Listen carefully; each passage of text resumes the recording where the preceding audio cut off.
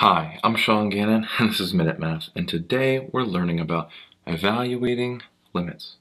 Minute Math, when you need help you use Minute Math. We're given this problem right here, the limit as x approaches 3 of the square root of x plus 6, then minus the 3, all over x minus 3, and we're going to evaluate this limit. What I like to do when I see square roots and we try to cancel something out, I'm going to multiply this by its conjugate.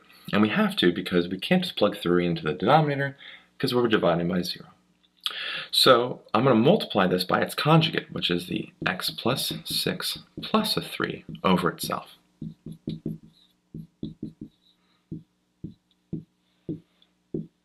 Put some parentheses, make it a little easier. So what happens when we do this? Well, we take the limit as x approaches 3, and the numerator, well, x plus 6, square root of x plus 6 times square root of x plus 6 is just the x plus 6 here. The middle parts, when we FOIL, cancel out, and so we just do the negative 3 times the 3, which is a negative 9. All of that is over, and we're going to keep the denominator as is. X minus 3 times the square root of x plus 6 plus 3. Now this numerator we can simplify a little more, right? 6 minus 9 is a minus 3.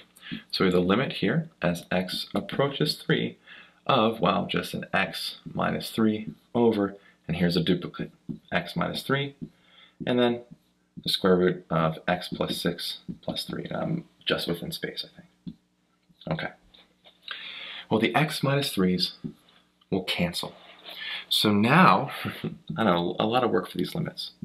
The limit as x approaches 3 of 1 over the rest of that denominator, the square root of x plus 6 plus 3.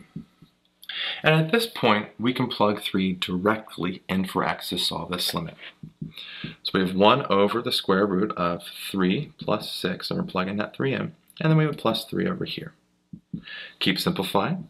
1 over, well, 3 plus 6 is 9. Square root of 9 plus 3. Square root of 9 is 3. And 3 plus 3 is 6. So we have a 1 over 6 here. And so our final answer is this limit is equal to 1/6. I hope this video is helpful for you, and if it was, please subscribe to this YouTube channel and like this video. This helps us make more free math lessons for you and for everyone else. So as always, thanks for watching. Minute Math, when you need help you use Minute Math.